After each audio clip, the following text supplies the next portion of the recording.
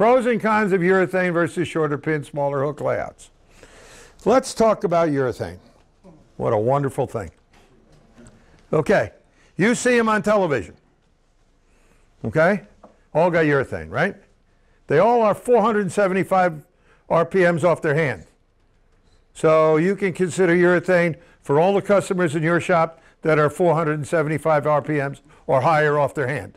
That is both players.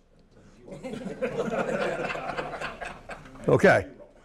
Now the other thing you have to remember is in a tournament you get 5 balls on each lane. In a league you get 15. And whatever you think you're going to gain in the first 5 shots on that league layout, you're going to lose in the last 10. Because the lane's going to get ugly on you if you're going to throw throw a urethane ball for all the frames. The other thing you need to understand, how many of you drilled balls in the 80s? Black U-dots, blue hammers, black angles. What do you think the factory surface on those 3 balls were? 320. How many of you have 320 pads to sand reactive balls in your shop? Not very many, do you? But they're 320 when they were designed. And the other thing I can tell you is they'll fill up with oil and they'll stop hooking quickly.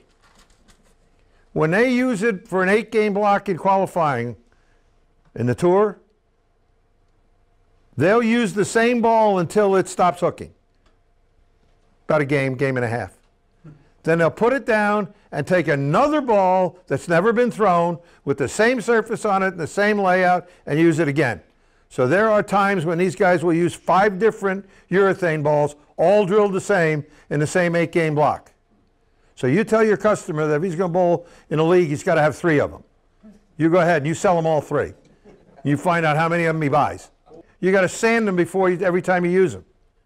Because on the tour, these 5 balls, they let their tour reps sand them for them.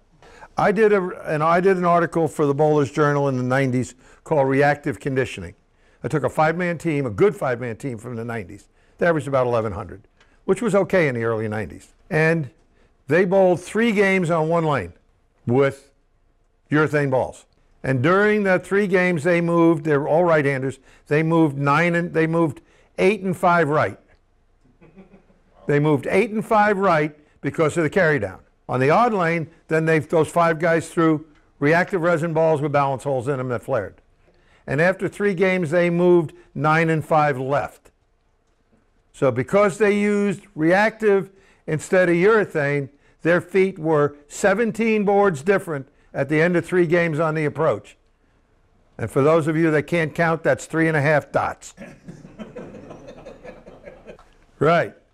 So, both balls flare less, resulting in less hook. Urethane ball results in much more carry down. Urethane balls tend to destroy oil patterns. Urethane balls lose hook more quickly because they fill up with oil. Short pin reactives, smaller hook layouts, definitely have less carry down, result in the pattern lasting longer, and they will actually promote the pattern for opening up. Urethanes absorb 0 oil, true urethanes.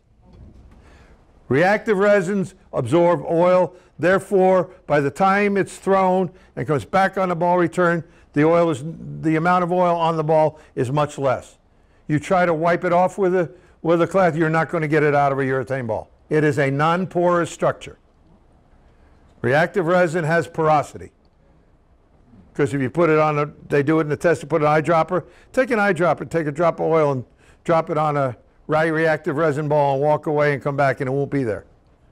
Do the same thing with a urethane ball. That oil will be there on the surface when you come back. That's fact.